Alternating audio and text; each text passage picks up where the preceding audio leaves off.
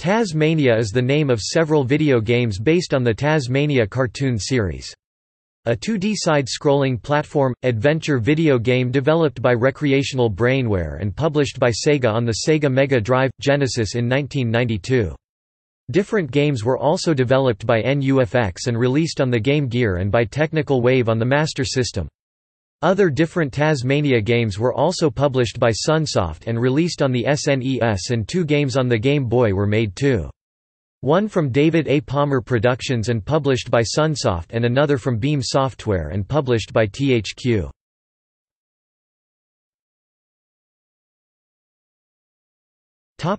Plot. The plot of the game was actually a twist on the usual "save the world" story setting for many platform, adventure games.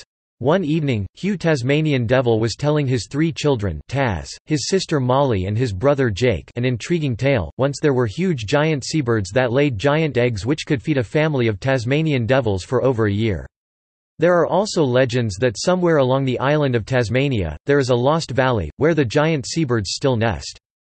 Taz becomes fascinated by the prospect of the potentially large omelette and leaves in search for one of those giant eggs. Thus, the player must direct Taz across various stages in search for the lost valley and its giant bird.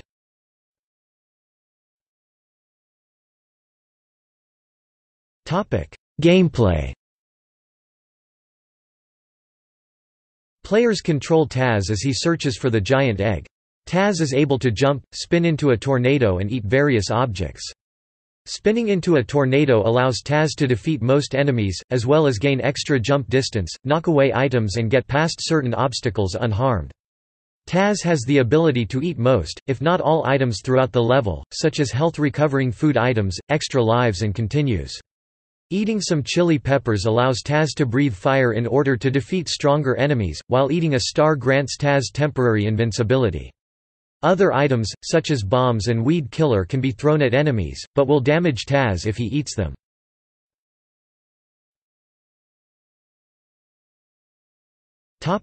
Development.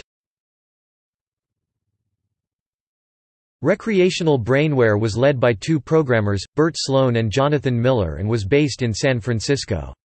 A semi-sequel to this game in design and concept but unrelated to the Taz-Mania cartoon series was also developed and released by Sega on the same platforms in between 1994 and 1996, entitled Taz in Escape from Mars. An official sequel titled Taz-Mania 2 was planned with an isometric viewpoint, but was never put into development.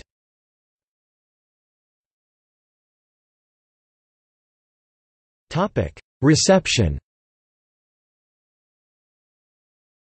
The Mega Drive version was a best-seller in the UK for 2 months. Mega placed the game at number 19 in their top Mega Drive games of all time. Entertainment Weekly gave the game a B.